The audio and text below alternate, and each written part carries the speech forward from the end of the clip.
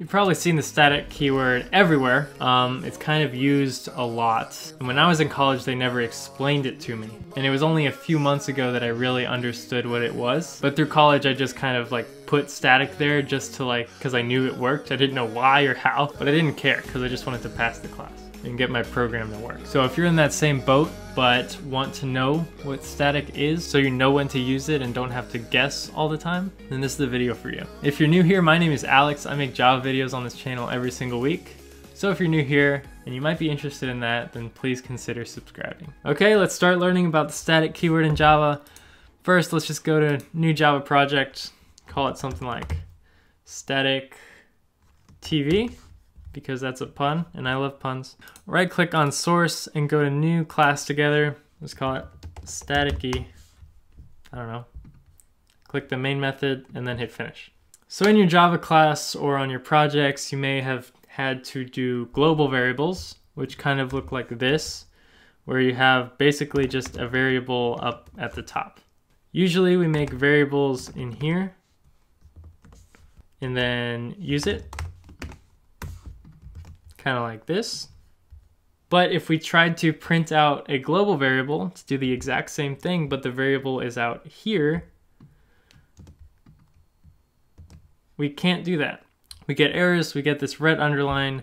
It's not what we expect. Since A is in the same scope as this print statement, we should be able to just print A, just like we print B. This main method gets executed when we click the green run button. And the reason we have a variable up here is because if we have other methods that aren't the main method, we may want those to use A as well. So how do we get around this? What if we want our main method to use A?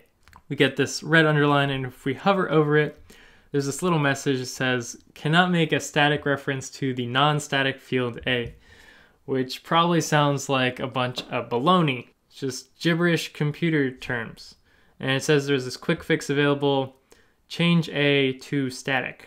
If we click that, the static keyword comes up here and looks like the error is fixed. So if we save it and run it, then we can print A. But why does this work? What does this keyword do? Well, to uncover what this does, let's get rid of it for a second. And let's try to use A without that quick fix. To do it, you would have to create the class. So our class's name is staticy. We need to create an object with it. So we have to say staticy s equals new staticy. This can be whatever name you want. And then we would have to print out s dot a. Save it and run it. So basically, it's not pretty. What we're doing is we're creating this so that this object has access to A and we can access it that way. But that is very annoying and nobody wanted to do that all the time. So they invented this keyword static, which basically says that you don't need to do that anymore. You don't need to create a staticy object and then do s.a to grab that variable. You can just say static in front, which lets all the methods know that you can just access it just like B or just like any other global variable. You don't need to do those extra 2 or 3 steps. To be honest, I don't know why it's called static. Static to me means standing still. Like if you are static, you aren't moving. So I thought maybe static, like, does that mean this variable doesn't change? Does it stay at the top?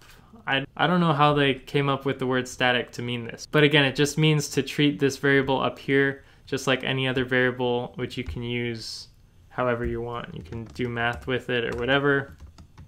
It works exactly the same as a variable inside, but the scope is increased. So that's why you create global variables. They'll have this static keyword.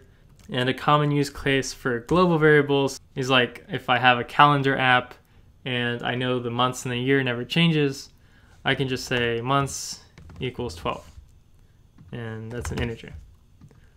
So instead of saying 12 everywhere, I can just say months. So global variables help with that.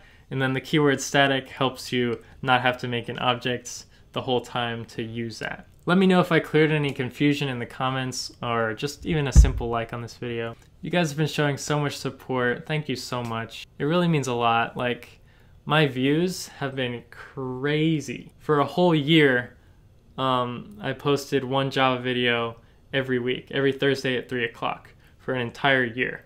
And my views were kind of like this, like slowly coming up. But within the last month, it went to this. Like crazy amounts. Like I got 10,000 or 16,000 views in one day. And it's because my Learn Java in 13 Minutes video got on the homepage of a lot of people. So thank you for all the support on that video especially. And yeah, keep expecting new content. I'm not gonna stop anytime soon at all. Thank you again and have a great rest of your day. See you in the next video.